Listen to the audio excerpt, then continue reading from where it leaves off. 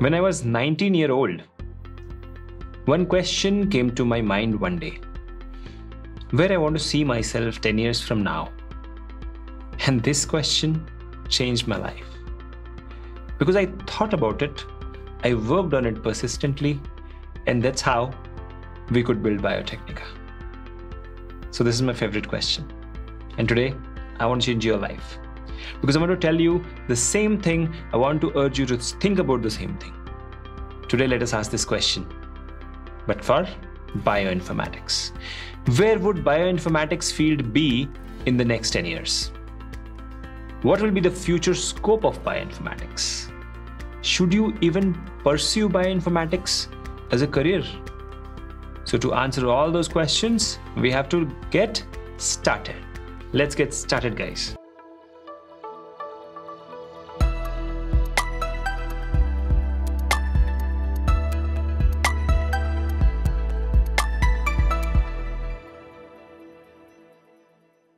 Now, in all my videos, I've always insisted that you have to stand at the boundary of arts, science, and commerce to achieve success in life.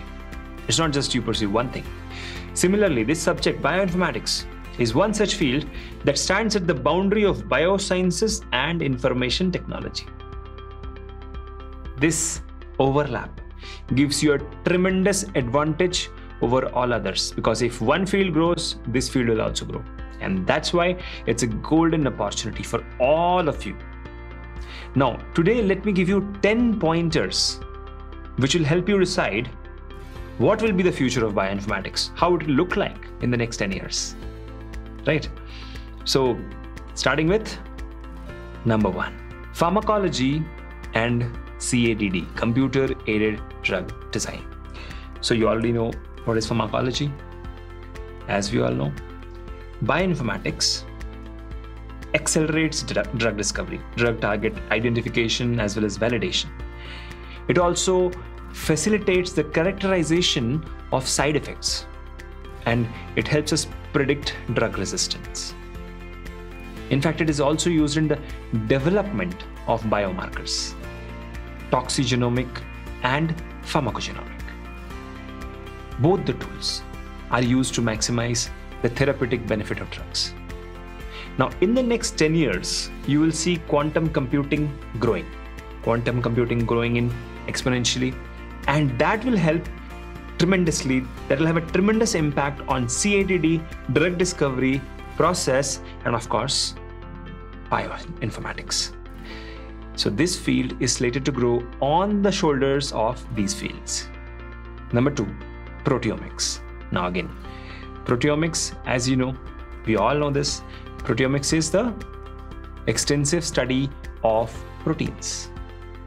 It covers new scientific studies and research on proteomes from the complete level of intracellular protein profiles. It helps us identify distinct protein patterns interaction, protein-protein interaction, protein activities, protein structures, and bioinformatic tools are used in collecting and organizing and analyzing these protein sequences. It also helps us in the characterization of proteins and their interactions. This process of proteomics is heavily dependent on bioinformatics. And that means the application of proteomics, as it will expand, bioinformatics will also expand in its utility. So again, bioinformatics is riding on the shoulder of proteomics also. So the scope is huge. Number 3, centralized data analysis. Now, I'm sure you have heard of this term. Bioinformatics provides central, globally accessible databases, okay, that enables several scientists to submit, search, and analyze information. Bioinformatics is even super essential for the analysis of data in modern biology, as well as medicine. And this global collaboration which is going on is going to grow by leaps and bounds. In the next decade, definitely it is going to grow.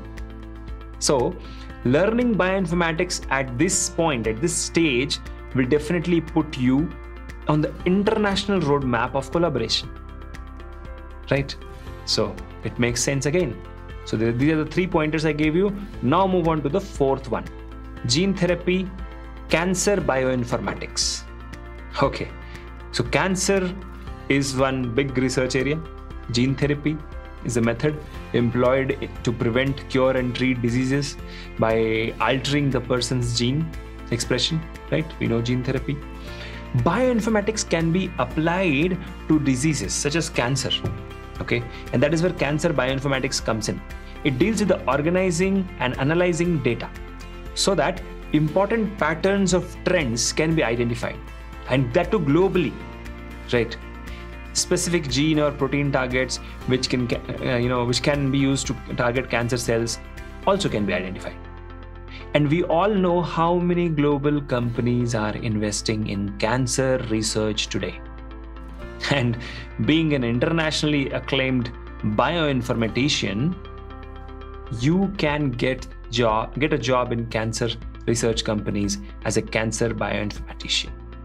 So again, you'll ride on the shoulders of cancer research.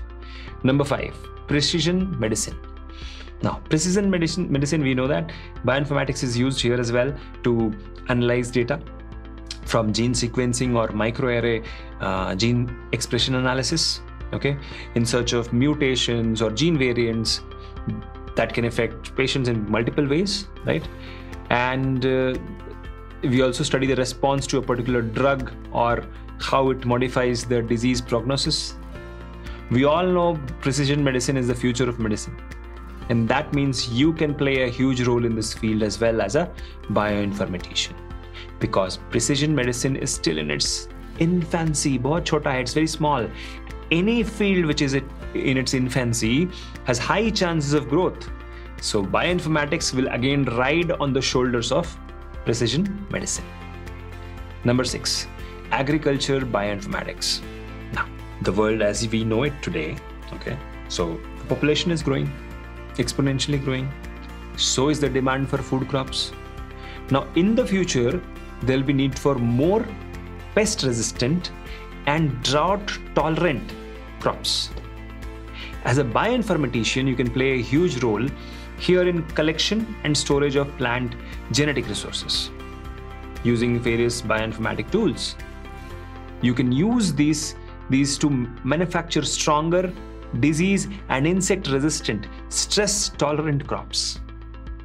And it can be used in the comparative genetics of models and non-model plant species to discover organization of genes with respect to each other. So I believe agri-bioinformatics is the most exciting field, according to me. Here, you can grow leap and bounds to the future. I think this is something which you should seriously consider. Number 7, systems biology plus bioinformatics, both hand in hand. Okay, systems biology. We know that seeks to understand how cells, tissues, organisms function, okay, from perspective of the system as a whole. So how it is actually working. And then computational system biologists come into picture. They use mathematical modeling, they use mathematical simulation, they use statistical analysis to gain fundamental understanding of how this system works, how the biological process works, such as maintenance of homeostasis, minimal requirements required for any function or system response to environmental stress, environmental disturbance, perturbation, predicting response to system stressors, and dissecting proteins and nucleic acid networks. Everything is studied under systems biology. Implementation of bioinformatic tools and techniques will help the system biology use the computer models to achieve faster results. And it will also help to validate these predictions, right? So that is why I said it will go hand in hand. So if systems biology grows, bioinformatics will also grow. Number 8, genetics and genomics. Now, we all know that genetics is the study of DNA-based inheritance, right? So of course, this is how genes are transferred and variation of individuals based on genomics, right? Now, genomics is the study of structure and function of the genome. Now, both apply bioinformatics and computational techniques to generate data from DNA and RNA sequencing, microarrays, proteomics, electron microscopy, or optical methods for nucleic acid structure determination.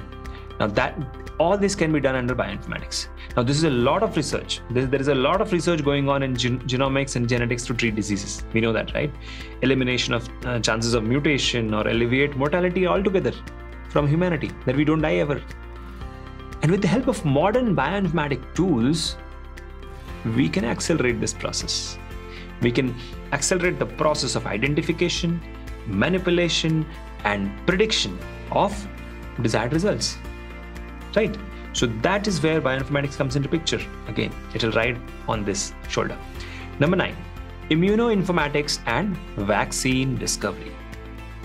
Okay, so bioinformatics can be used here as well. Now, these methods of bioinformatics can be used to study host pathogen interactions. Also, it can be used to assign functions to uncharacterized genes, which can be targeted as candidates in vaccine design. Now, with the advent of coronavirus pandemic and the awareness around it and the research dollar which is going into these researches against viruses in the recent years, which will lead to growth of immunoinformatics, vaccine design and development, and this will lead to further exponential growth of the bioinformatics field as well. So you are going to ride on the shoulders of vaccine sciences also, vaccinology also. Number 10, neuroinformatics. Okay, new name, but very important. Neuroinformatics is a field involved in creating and maintaining web-based accessible database of experimental and computational data and innovative software tools, okay, which is essential for understanding the nervous system in its normal function and then comparing it during a neurological disorder. That's what is neuroinformatics. Now, neuroinformatics experimental databases store function and anatomy annotations of nervous system, okay, or nervous system genes, okay, and these are acquired through different methods such as structural and functional magnetic resonance, okay, MRI, as well as fMRI. Now, this is a nascent field again, okay, and we'll see it growing in the coming years, right? And like I have said, if it is a nascent field, it is going to grow, and you will ride on the growth point. Now, I have a bonus point also. Industrial biocatalysis. Now, this is an industrial application of bioinformatics. One of the key focuses during industrial biocatalysis is biocatalyst. Now, that is usually what? A kind of a microbial enzyme. Now, new technologies of bioinformatics have played and will in fact continue to play much significant roles in the industrial biocatalyst research responses, okay? In the waves of genomic revolution, you will see all this is happening. One of the key application of bioinformatics in biocatalysis is discovering and identifying new biocatalysts through advanced DNA and protein sequence. Now, that can involve search, comparison, and analysis of internet databases using different algorithms and softwares. So these are all hardcore bioinformatics things which will help you grow. So there you have it. I gave you 11 pointers. I told you 10, I gave you 11 pointers today to predict the exponential growth of bioinformatics as a field and justify to you why you as a student must learn the basics of bioinformatics today. And to help you do just that, we have, Biotechnica has a wide array of bioinformatics certification courses, online live internships, which can be availed from home. Sit at home and attend these classes. All you need to do is click on the link given in the description, and you will get complete access to all the resources needed to grow along with this field. Even if you're from any other field also, knowing basics is very important because it's a computational tool, right? And this is how we end this video. Thank you so much for watching this video, and I will see you again in the next one. Kindly comment below if you have any questions, and we will try our best to answer all of them as soon as possible. So see you soon in our next video. Thank you so much. Take care. Bye-bye.